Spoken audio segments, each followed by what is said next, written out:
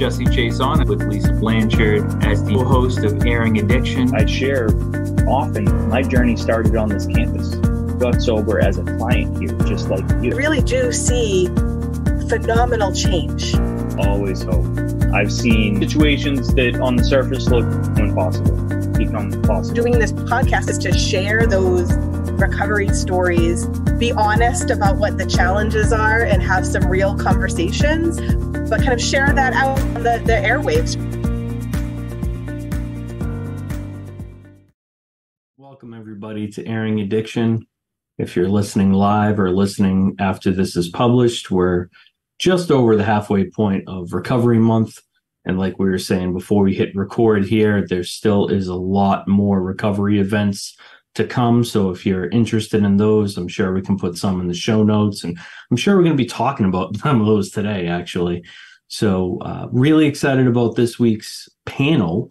I know I say that every week, but this is a extra special panel because what we're going to be talking about is not only such a great resource to those of us who work in the field, but also if you're listening and you're in recovery at any stage, I can guarantee it's going to be beneficial to you and your recovery program. So without further ado, I'll kick it over to my co-host to introduce our panel. Good morning, Lisa. Good morning. Thanks, Jesse. Happy Recovery Month. And I can really think of no better way to celebrate Recovery Month than to have these folks on to really show us how recovery is possible and how it can be shared. So I'm really excited. We're going to be focused today on the importance of peers and recovery support. So we'll talk about recovery coaching. We'll talk about peer recovery support centers and the ways that those with lived experience can really support folks that are working towards or in recovery. And so with us today, I'm super happy to recognize Athena Haddon. I've known Athena for many years now. Athena's a woman in long-term recovery. She's currently the executive director of peer services and recovery supports at Spectrum and the Women Recovery Center. And prior to that, she was one of the very first program directors in the state of the first peer recovery centers that in Spectrum ran that program in Worcester. She's got over 30 years of experience, a bachelor's degree. She's got lots of awards. She really is a fantastic example of what you can do in recovery and how you can build a life supporting others. And also, we have Billy Parks. He's really been fantastic and instrumental in this space. He's the assistant director of recovery and peer support at Advocates. He's worked in the addiction and peer support field for the past 15 years. He is a person who has lived experience with addiction and mental health recovery and uses that experience to expand peer support services throughout Massachusetts while educating on the importance of self-determination and equity in treatment services.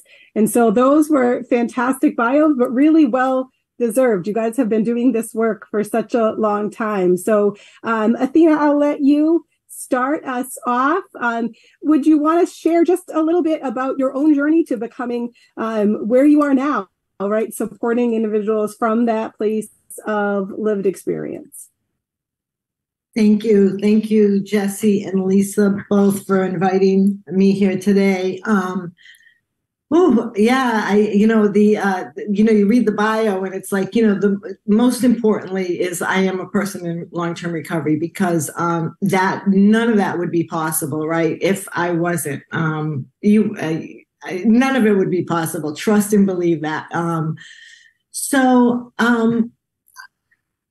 The whole, addiction story is not unique. I thought it was unique when I got into recovery, but I've been here long enough to know that my story's not unique. I suffered childhood trauma. I have addiction that runs in the family. So some of the things were in place that, made me vulnerable to addiction and the disease of addiction.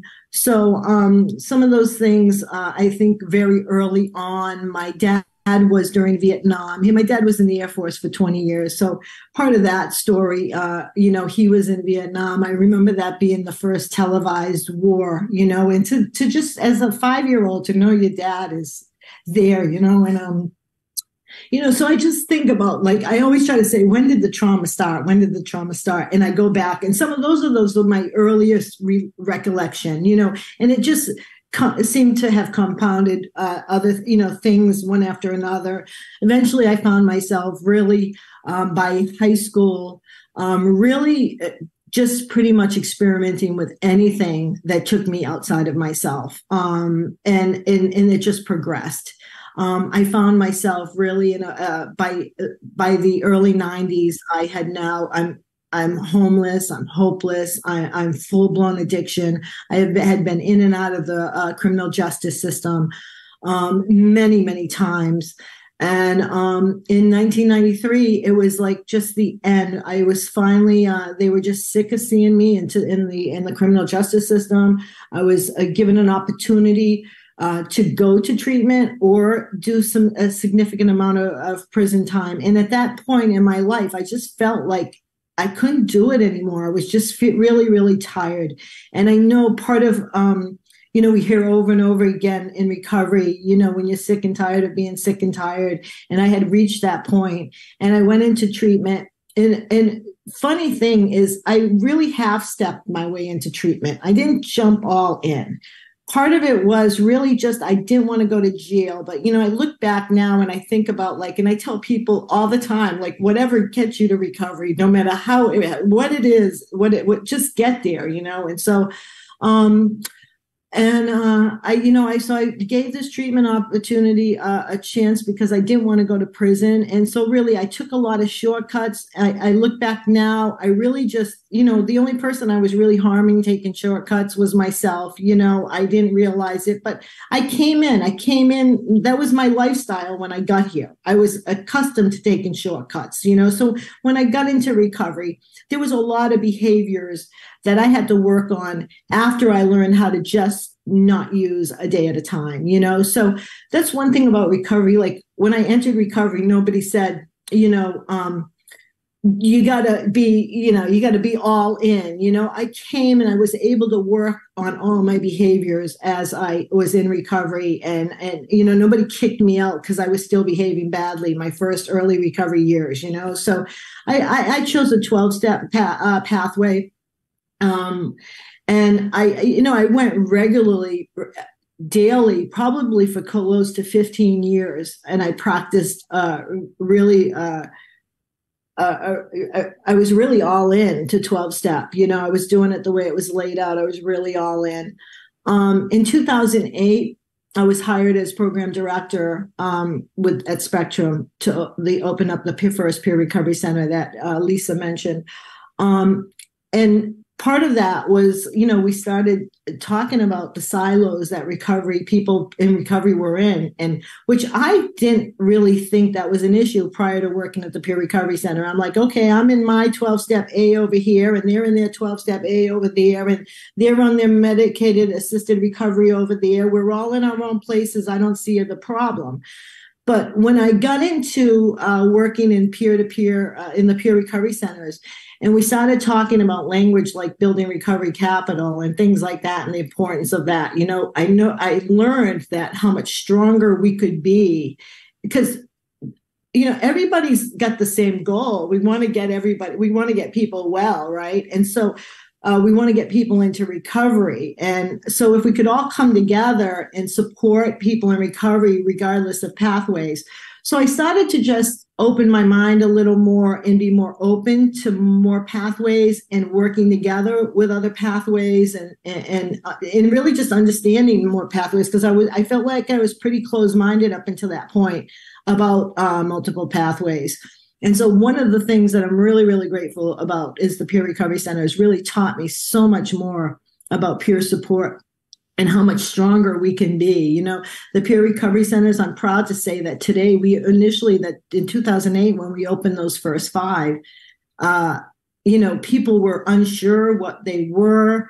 They didn't want us opening in certain parts of the neighborhoods and things like that. And we really have become great assets to community. I often say the peer recovery centers are as valuable to communities as senior centers or youth centers, and they really are. They are peer-led spaces that provide individuals and families with the opportunity to give and receive support in their own community environment. Their warm, welcoming spaces grounded in the multiple pathways of recovery. They give a sense of hope and belonging. Addiction, they say the opposite of addiction is connection. And, that's what happens at the recovery centers. I love it. Every day I'm partial to Everyday Miracles because that's the center that I opened in 2008. And Spectrum was just awesome over that program. The program is peer-led. Spectrum is a treatment-based program historically, right? And so to have now this peer-driven program that it was hosted by Spectrum, it was a learning experience for all of us at that time. I'm sure Lisa can remember that. We had to actually, the agency as well, but Spectrum they jumped all in, and they were open to understanding the peer model, that they were there to support it, not guide it or drive it. The members were to do that.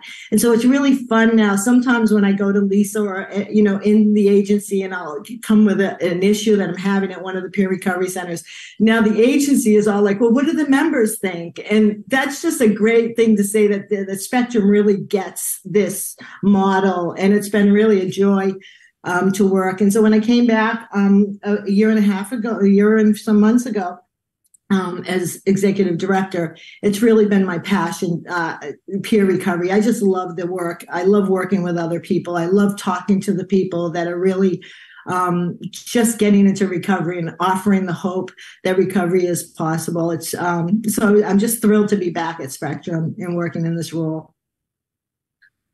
Well, I can say we are thrilled to have you back, for sure. I think that's a great segue, because there are some connections with Billy and Everyday Miracles, but I'd love, Billy, for you to share as much of kind of your journey into becoming a recovery coach and doing peer support as you'd like to share, and then we can have just great conversation. Thank you, Lisa and Jesse, for the opportunity.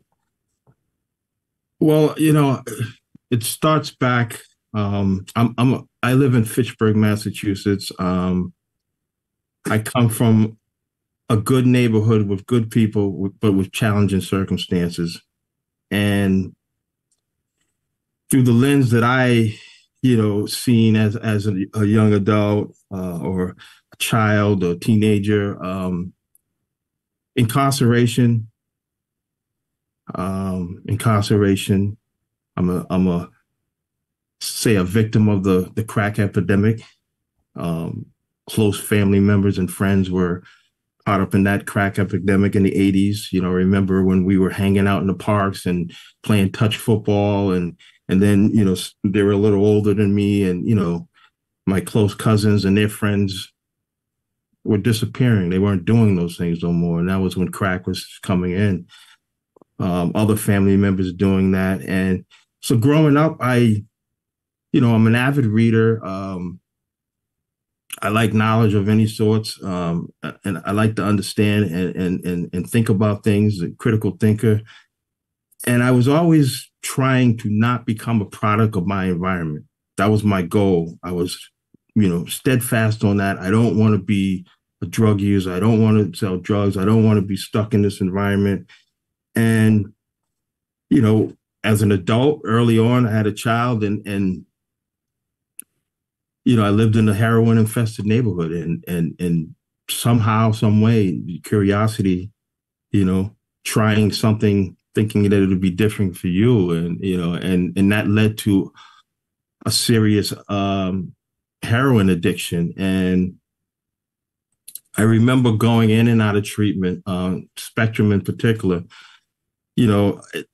over 50 times, in and out. And at home and in my community and my family, I seen this stigma towards me doing that. It was like, what is he doing? We don't do that, And mind you, everyone I know,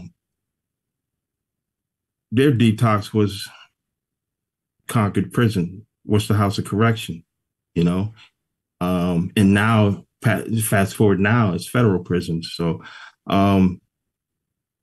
but I kept pushing through because I knew who I was. I just didn't know how to stop, and I didn't know how to get out of the situation I had. And, I kept pushing through, and, finally, 50 plus times I found myself in a situation, and I went to detox and eventually went to Spectrum, TSS. And, and along that journey,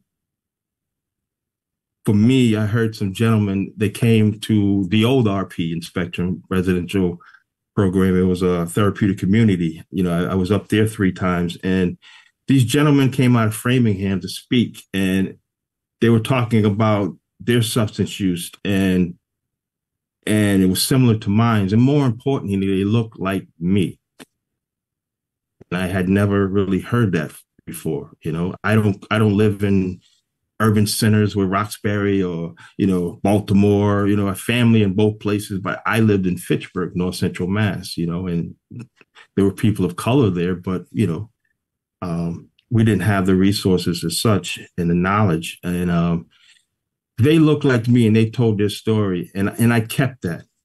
And once I finished that TSS, I went on to a halfway house in Worcester, and I completed that program, and then went on to a sober living environment and did that for a few years. And somehow a friend of mine who was actually, a roommate living in that sober house, he was a member of Everyday Miracle Center. And, I was looking for some work, and he said, you need to meet Athena and come down, and I did that. I met her. I came down, I applied, and, that was in 2009, September, I started there. And I think that was when they were just about forming a community. I could see a community starting. And then a little while later, we moved across the street to Pleasant Street. And that's when things really kicked off. But, recovery for me has been a long journey because it's been lonely. Again, I come from an environment where that's not the norm, where people go out and ask help, seek assistance, therapy and counseling. And, I have family members who been using since the 80s and still using today. And so I had a different challenge for me, was just trying to do what was right for me. And, I successfully did that in certain ways. And once I got to the recovery center, things opened up for me. I started seeing people who looked like me. I started seeing people who were coming from different circumstances that were similar to mine, who didn't look like me. So, I didn't have to relate everything to me. And I started just thinking about ways and different opportunities to just, get outside of my comfort zone and get involved, because I'm more reserved and more laid back. And I found that at Everyday Miracles. And it was a great opportunity. And I think in 2012, I went to the first Recovery Coach Academy training, and those 5 days changed my life. I would go home after each day, and I was interested in what the next day was going to bring. And it changed my life and how to look at recovery, because I finally found something that said, hey, you are the expert in your own experience. And what would you like to do? And that was something I fought against, going through 12-step and stuff like that. I did those things for the first 6 years of my recovery. But, I had trouble. I'm a person with social anxieties. And, if my sponsor's telling me to do 90 and 90, they're not considering the whole me, And I'd get to meetings, I'd pull up, and, I'd get an hour getting dressed, get to the meeting, pull up, see the parking lot full, drive through and go home. No one would talk to me about that. So I had to do things a different way, in my way. So when I got into the peer support world and started seeing, the difference between following your own path and a path that someone else blazed, it really worked for me. And today I'm a certified recovery coach and a certified peer specialist. I'm a person with lived experience in both. And, it's been a great, beautiful journey, and it continues with many, many chapters to come. And I look forward to what's next. So thank you. Billy, thank you so much for sharing that. And I'm just always taken aback anytime we hit record on one of these, the similarities that we all share. Athena, I heard you say that the opposite of addiction is connection, right? And, when we met at the Peer Recovery Center out in Marlboro, and we were talking about that, the whole theme was connection. The whole day was connection, right? And then, Billy, this is my first time getting to hear your story, and I can relate a lot to it. And I can relate, I too, being someone in long-term recovery, spent many months at that old white house on the hill, the RP, and credit that really with the foundation of my recovery and why I sit here today. And I remember while we were in RP, every Friday night they would take a few of us and shuttle us over to the Peer Recovery Connection, the Recovery Connection in Marlboro.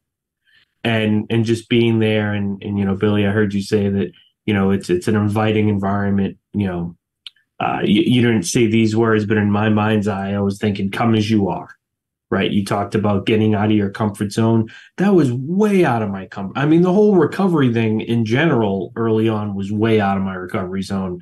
And then you want me to go to some place where I'm just there. And then what do we do? What do we talk about?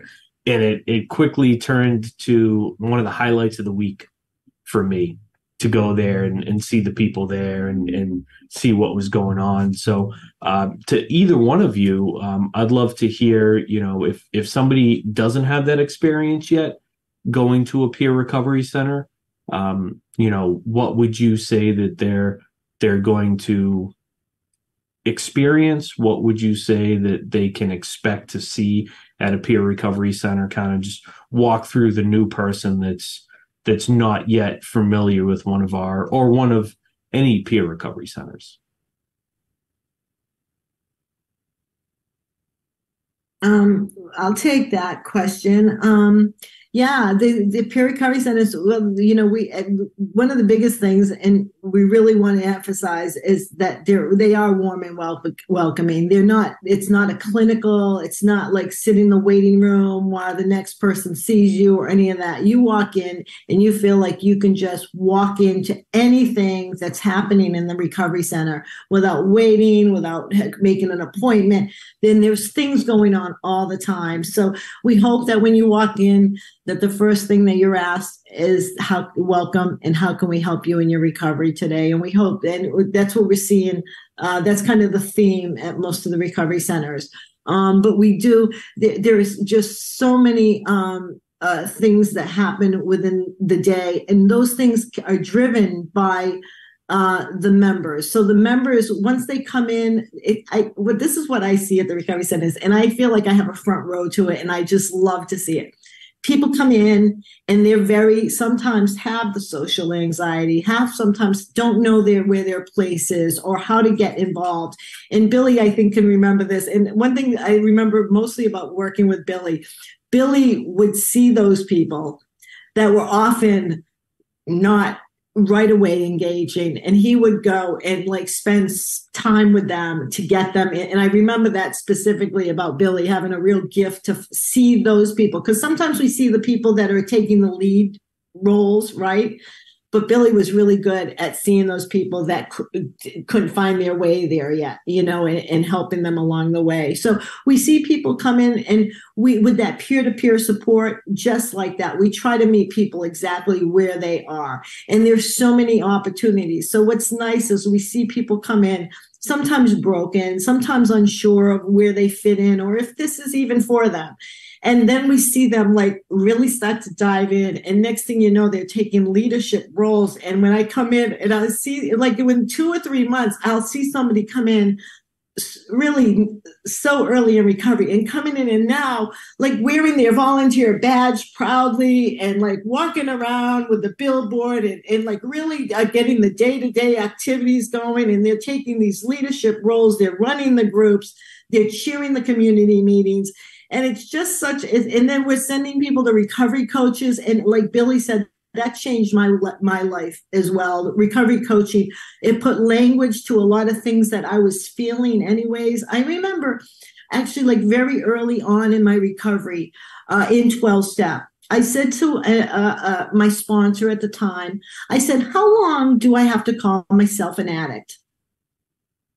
And she said to me, and this is nothing against any 12-step or anything else. This is just the way things are done. And I knew this. She said, I was 5 years in recovery. And she said to me, I said, how long do I have to call myself an addict? Because I don't know, like I'm not doing the things that an addict does. Like I'm not lying, stealing, those kind of behaviors. And she said to me at that time, your disease is on you. And she suggested that I go to a meeting and share about that. Which I did. It was the suggestion, and I followed the suggestion. Many years later, like after going to recovery coach and reflecting back on some of those early times that I had these thoughts, it was not my disease. It was my dis-ease with wearing a label that didn't fit anymore, So that addict in the Recovery Coach Academy, we learn about the labels and how they continue to we do this exercise where we say, what do you think about when you hear the word addict? And it's all these derogatory words of thief, liar, cheater, disease, all these things. And if I'm using that word to put on myself, I understand why I had to do that early on, because there was a level of denial that I had. I understood that. But once I started to change my life, that for me, and this is just for me, that didn't feel well anymore. But so I'm kind of getting off the subject, which I sometimes do. I belong to the On and On Club. And, but there's so much, and I can't say one center offers the centers offer, they support the needs of that community, and no two communities look alike. So, there's just so much to do. I suggest people go on the Bureau of Substance Abuse website and look up the peer recovery centers to find. There's 40 now. And that's another thing I want to just stress. This is a state in Massachusetts, the small state of Massachusetts. We have now 40 funded peer recovery centers. And I remember in the earlier days, we were like, we're not stopping until we have one in every single community. And we know their value now. We've been doing them for 15 or 18 years, 2008. What's the math on that? Is that 18 years now? 15? What is that? I don't know, but we've been, 15, I think. Yeah. Yeah. So it's just great. So that's it. One of the things that strikes me as listening to you both talk, right, and similarly, much respect to the 12-step community, right? My full disclosure, right? Jesse has lived experience. I don't. I'm a clinician. I learn every single day from you, Athena, from the peer recovery support centers, from recovery coaches, from those with lived experience. This is really a movement, right? This is like a change. So some of the roots of it have been around for a long time, right? Like sponsorship, supporting others, that theme of connection has been around for a long time. But I really appreciated, Billy, when you were talking about your experience and how what you do now is different, and how the recovery centers were different, right? The difference between following your own path or following a path that somebody else has laid out for you that worked for them. And it's really the way I've kind of been just kind of really trying to engage with the recovery community, work alongside the recovery community. It's really been a fantastic evolution of, really embracing multiple pathways, like you talked about, Athena, doing things a little differently, having peer recovery support centers, having recovery coach roles, instead of doing this for free in your own time, just as part of your value system. This actually can be what you do as a mission-driven career, and help thousands, millions of people in ways that I can't, right? Like I can't help from a place of lived experience. I can do some clinical work. I can do some trauma support. I can help with your anxiety, right? Like I can do those things, but I can't help from that place of lived experience. And I still think there's room to go, in this movement. I think the rest of the addiction treatment and recovery space needs to fully buy in as much as you all have into the value of peer support. Can you Can either of you share just a little bit about your perspective of how you see that peer support as different than treatment? Like, what does it offer that has nothing to do with, that office that you're talking about, Athena? Like, how is peer support different? Well, I'll answer that. I could say, historically, many of us have been, labeled as clients or consumers. And when you think of the term consumer, you can think of something that's just consuming or eating everything that's given to them without a choice, largemouth bass, you could fish and catch those with, pretty much anything, or considered our diagnosis. We're represented as sick, broken, different things, and just commonly approached for an assessment and evaluation. Recovery coaching is different when you're approaching somebody and you're saying, what would you like to do? And before that, let me back up. When I'm approaching somebody, I did a lot of recovery coaching in the Metro West hospitals, the 3 different hospitals in the Metro West. And first of all, I'm walking into their room and I'm asking, can I sit down? I'm not standing over them with a clipboard or anything like that. Can I sit down? And then, I explain why I'm there. And then what would you like me to know about you? And then we get into the recovery aspects and what would you like to do? And, once the person identifies a goal, we support them in examining the realities of reaching that goal for first thing, and then exploring and reviewing the options that are out there, different resources. And then we continue to support them as they move from preparation to action. And that's simply a recovery wellness plan that a recovery coach uses. It's a whole different approach from any other type of self-help or, because again, you're coming off of historically a method that's been used by many others, but this is like, you're not an expert. You are the expert. You're not amongst many experts. You are the expert in your own life and your own experience. And sometimes people will look up at that and they don't know what to do because they never heard that, and I think that's very important. And I want to just jump back to the previous question. When you walk into, say, for instance, Everyday Miracles, by design, there's not, staff don't wear suits and ties. And, when you walk in, you can't pick out staff if it's your first time. And that's by design, because if you walked in and staff are in suits and ties, oh, that's staff, and you walk for them for some information and a resource, you walk past all the experts. So you're greeted at the front desk by a volunteer. And then they're going to show you around and then others will say, hey, and introduce you. So that's the process. I hope that answered your question. That was great, Billy. And that's just such a revolutionary model, right? Where I remember when I did my Recovery Coach Academy at summer school in Worcester, and I remember just it was as you were saying it, actually. I remember reflecting and some of the people that I met with, that was years ago, and I still keep in contact with, and just reflecting on how much help that we were doing across the state.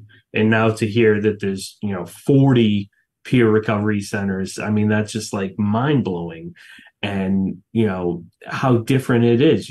Both of you have touched on the differences than in a traditional program. And for my own experience, coming living in that traditional therapeutic community and then getting sent to the peer recovery, my head was spinning the first couple times. Like, wait, what? This isn't what we do at the other place that I sleep at. This is way different. And I guess the benefit to all pathways is that the person, right? Not the consumer, the client, but the person, the expert on their recovery gets to choose what works for them. And what a beautiful choice it is to walk into the peer recovery center and, maybe be dealing with some mental health, right? Billy, you mentioned, social anxiety. Yeah, that's pretty common. I qualify for that. So maybe being referred to a mental health professional for therapy, but also talking to somebody who also has social anxiety and how they cope with it in the day to day, right? Breathing exercises or going for a walk or meditation or on and on and on. So I think it's great the work that we get to do as an agency and all the different arms and all the different other agencies that are out there. I guess my question is, what do we foresee the recovery peer support? What's next, right? What's the next big thing that we're working toward or goal as a movement? Because I agree with Lisa that this is a movement. So what's next for our movement? Well, for one of the things, I when I was in recovery, I didn't know there were so many things that I should be involved in. Before I got into peer recovery support, I mean, like when I got here, I learned there was agencies like MORE, Massachusetts Organization for Addiction Recovery, that were really fighting battles from people like me way before I got here. They were instrumental in the funding of the peer recovery centers and getting that off the ground. And so, part of the movement is like joining, being part of advocacy efforts that are affecting people like us. There's many things that are going on that we should know about. And so the recovery centers start to educate folks about that. Like there's some bills that could really impact people in recovery that are being pushed through. And this isn't always just political. This is really about things that can impact insurance and impact us, with Section 35s and with 51As, people that are doing really well in recovery are automatically filed a 51A when they give women when they give birth. There's an automatic filing of a 51A initiating the DCF to be involved, even when people are doing really well in their recovery. So there's a lot of things that are going on. So the movement really is about change, it's about making, getting things. Billy talked about the equity and the equality. I just learned yesterday, I was on a call with the Bureau, and we learned that the, Black community has an increase of 42% in increase in overdoses over the last year, and so, these are the things that people, when we talk about a movement, there's so many places to get involved to help. When I got into recovery, I was like, I thought, hey, I'm in recovery. I've arrived. This is all I need to do. But as now the movement is evolving and we're pulling, we're getting all these pathways to talk and communicate across, pathways. We're really learning how strong we are together and how we can come together with that. And Billy can chime in on this as well. Yeah, that's a great component of it. I guess once you become comfortable in yourself and your process, then advocacy is the next step. Fortunately for me, I work for an agency, and we have a peer team that consists of 40 peer support workers. And, the majority of them are peer specialists, identifying with mental health, lived experience, and working with people around that. And, we have about 10 recovery coaches and growing. But one component of what we do, we're all human rights officers for our agency in different group living environments and programs we have. And, I'm currently the human rights officer for all of our outpatient clinics. And when you think about that from a perspective, peer support, recovery coaches, peer specialists being change agents, and when you're supporting people, it's also social justice. And so just yesterday, I was sitting down with somebody from BSAS, and I knocked on the door and I asked, can I have a moment of your time, and we set up a Zoom call and, and I brought the ideas of, BIPOC recovery coaching, BIPOC needs, supervisors, understanding the needs of individuals, BIPOC communities, what we need when we come into the workforce and coming to this workforce. A lot of us don't have the corporate world experience, and the lens that the corporate world is looking at us through, and that can generate to all different people in the peer support world. So, those are things I'm doing. I'm knocking on doors and I'm asking questions. Anytime I see anything that's related to BIPOC funding, who are the stakeholders, who's involved, what's going on? Because one of the things I have to deal with is when I go home, I still have family members and friends who are still walking the streets doing the same thing, mental health, substance use issues, and not knowing that there's a way out. Because one of the problems with intergenerational trauma of the descendants of slaves is the trust issues. That transfers generation after generation after generation. So, if I go and sit down and sit across from a counselor or clinician, sometimes I'm transferring the idea that you look like my oppressor, and I have to work on that. And you may not understand that. So that's why I'm not showing up. I'm missing appointments, or, I'm not really getting involved when outreach is trying to get me involved. So these are the things that, I've been trying to speak up on. And recovery coaching as a whole, another component I was talking about is just the professionalism of it.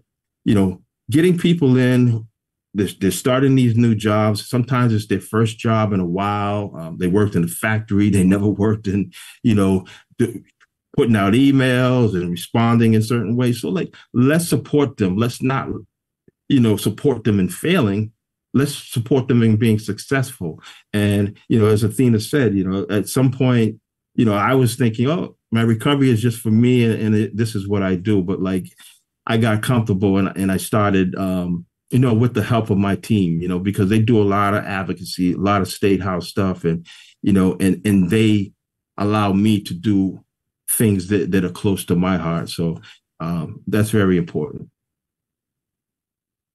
How can the treatment systems help you all better in this, right? We've got peer recovery support centers and you get to do what you want there. But, we also need, I hear you really clearly, because I think it's a real challenge, right? When Athena talks about the overdose rates in the BIPOC community, those folks aren't coming to our program. It doesn't matter how open our admissions are. It doesn't matter if we walk in. It doesn't matter if we do everything that we think is reducing barriers, if we're still not serving everybody that needs our support. And the trust issue is huge there. How do you think that peers could support that, like connection to care, connection to life-saving medication, connection to treatment, and to recovery? How can we make room for you, right, in our treatment programs?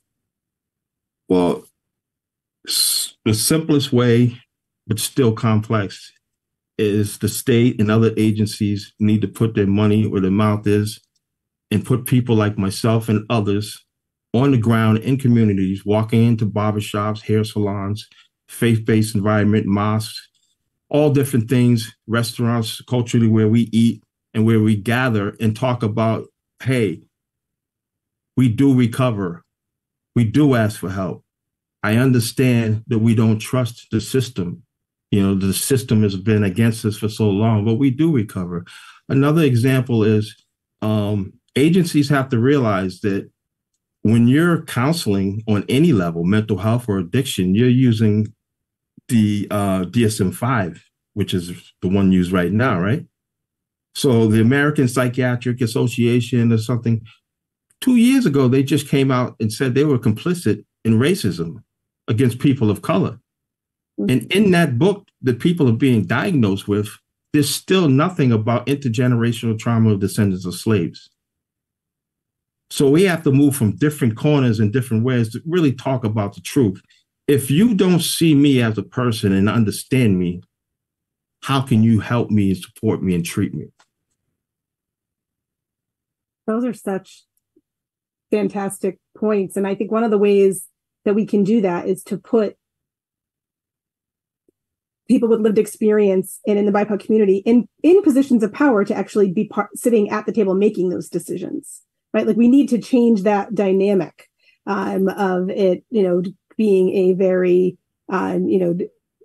white male focused system. And the addiction treatment system still is that, right? It's still very much that. And until we change that dynamic, I think it's going to be harder. But I also completely agree on the funding, right? It can't just be, we pay for it, but we pay for but this much. And so you're spending this much time to get paid for this much work, right? Like it needs to be funded at the same levels as clinical support. I believe really strongly that the lived experience is just as valuable as a clinical degree. Right. And I, was very happy to see in this most recent funding that the state did fund Torchlight Recovery Center, which is out of the Nation of Islam. So it was really nice to see that the Bureau is actually they're hearing some of our pleas to get the money in the BIPOC communities. And so that was really, and they've been really working closely with BSAS on exactly what Billy was talking about. Awesome. So anything that we didn't talk about that you'd want folks to know about the value of, peer support and recovery coaching, like maybe a brief description of what's the difference between, this comes up when people ask me all the time, between a case manager or a recovery support navigator, which is essentially an addiction case manager, and a recovery coach, right? What's the difference there? Does anybody want to describe that for me? From my understanding, I also worked at Shirley Minimum and the Recovery Correctional Recovery Academy for Spectrum. Yeah. And we had recovery support navigators there. They often engaged in some clinical assessments. They were supporting people around medicated supported recovery programs and stuff like that. But there was a component, I believe, where they had to do a clinical assessment. Case management would be similar. Peer support is strictly, at Advocates, we don't wear badges out in the community when we're supporting somebody. We don't sit, when we're meeting with them, we don't sit behind a desk. We sit with them. It's so many particulars, and one thing I'd like to, before I forget, is that we have a program. It's called the Living Room. It's at 284 Union Ave in Framingham. It's a emergency room alternative for people in crisis. Any emotional crisis, distress. It's open 24 hours. The phone lines are on 24 hours. It's peer run. There's no clinicians. There's no clinical work in there. It's all peer specialists, recovery coaches working in there. So I just wanted to put that out there. And how that works is, again, by, being able to stay in your role and fidelity to your role.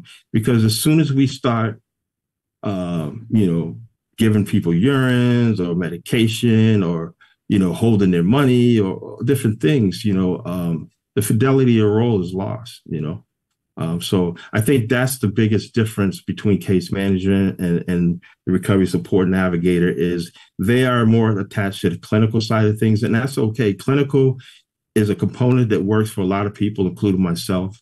Recovery coaching and peer support, peer recovery centers are just an added resource. And I know Michael Arillo, I think, is one that said this to me. He's the director now at Everyday Miracles. When I was asking, tell me about recovery coaching from your perspective. What's the difference? People ask me all the time about case management. I think pretty much the description he gave me is that case managers, RSNs, all of those roles are there to do things for you, right? And a recovery coach is there to do things alongside you. And that, I think, helped my perspective, right? So that it's really very, self-directed, and you're just there to offer support and guidance from that place of lived experience. Do with and not for. Yes. Yeah. I love That's that. a great quote. And something, as we're kind of winding down here, something that we always love to ask our guests, and I personally am invested in, resources. So, for somebody that's looking for a recovery coach, or somebody that is a recovery coach and looking for a resource. Could be a book, could be a podcast, could be something that you find valuable to your own recovery journey. Do either one of you have any resources that you'd like to share? Well, sure. Of course, the recovery centers, and they can get the list at BSAS. But I just wanted to just shout out Spectrum's 4 and soon to be 5, which would be Everyday Miracles in Worcester, New Beginnings in Lawrence, the Recovery Exchange in Lynn, the Recovery Connection in Marlborough, and will soon be opening in Southbridge. So that's exciting. So and one thing about the recovery centers, they house resources. They really do. They house resources in those communities. So I would suggest anybody to just to call. They'll know where the local 12-step meetings are. They'll know where the faith-based groups are. They will know where the IOPs are. They will know all the resources. And those recovery centers are really the hub of recovery in all their own communities. So I would suggest anyone start there. I would like to add, again, the living room at 284 Union Ave in Framingham. It's an emergency room crisis alternative for anyone going through emotional distress from anything. It's peer run. Also, at Advocates, we have Mass Health Billing for Recovery Coach. The program's called Holding Out Hope. You could just reach me, just to keep it simple, Billy Parks at 508-907-8394. And again, recovery support centers are everywhere. They're right in your backyard. Please step into those. As soon as you enter, you'll feel a part of something. Advocates is actually, Family Continuity is merging with Advocates, and they have No One Walks Alone Recovery Center in Whitingsville. So we'll be having that a part of our resources as well. So that's right. I forgot about that. And NOAA and EDM do a lot of collaborations together. That's great. Yeah, I totally forgot about that. That's awesome. So I just have to say, in the past, I don't know, 2.5 years, I don't even know, James, how long I've been doing this podcast, but it's been a while. I started during COVID. So I think maybe 3 years. I'm not really sure. Somewhere around there now. And it is probably the most recovery coach peer support thing I've ever heard. That, Billy, you're the first person who was like, just call me directly, right? Like, if you need something, here's my phone number, just call me. And I love that so much. That's it. And we hope people call, but they don't call that. I remember when I was going to 12-step and the meeting list would go around and you put your number on it. Sometimes people would say, I don't want everybody. I said, nobody calls. Like, I don't know. I put my meeting. You want them to call. I'd love getting that call at midnight to say, somebody call me instead of go get high, part of recovery is giving back. So we wait for opportunities to give back. Mm-hmm. Could I just say one thing, just to add to this real quick? The part of the peer support relationship is it's mutual. We have a mutual lived experience and different things, but it's also reciprocal. Letting the person know that you're supporting, that they can teach you things too. It's not a relationship where I have power over them. It's mutual. And another thing is, it's important that I talk to the recovery coaches I supervise, is make sure the person takes responsibility for their success and not giving it to you, because it's really their self-determination and willingness that made this possible. We're just there along for the ride. I just wanted to add that. It's a great point. I honestly can't think of some better way to kind of wrap up this podcast. Any last thoughts, Jesse? Yeah, I have a ton, but we've already gone over. You guys are great. Thank you so much, Billy and Athena. I just want to add that I'm sorry, I didn't mean to interrupt you, Jess. Go ahead. Add that the statewide celebration is Tuesday, the 26th in Boston at Faneuil Hall, and that's a statewide celebration for Recovery Month. Awesome. And I did look up some events from More that have like a million things going on this month. So we'll make sure that those are in the show notes for this episode. So thank you both very much for sharing your time and your knowledge and resources with us today. Thank you, everyone, for listening. And if you'd like to hear more of us, hit like, subscribe, all that fun stuff. And we will be back next week with another episode for Recovery Month. Excellent. Thanks, everybody. Everybody, really appreciate you. Thanks, Billy. Nice seeing you.